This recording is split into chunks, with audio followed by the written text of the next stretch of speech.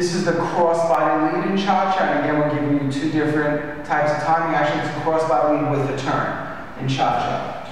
So it's 1, 2, 3, and 4. Now you bring it across and you start turning her. 5, 6, 7, and 8. One more time. 1, 2, 3, and 4. I make a step across. 5. Now I'm getting into the turn. 5, 6, 7, and 8. So she's turning on the second step across, and then we're using that cha-cha, those 3 cha-cha steps to turn. So again, it's 1, 2, 3, and 4, 5, 6, cha-cha-cha. So you're using those cha-cha steps to do the turn.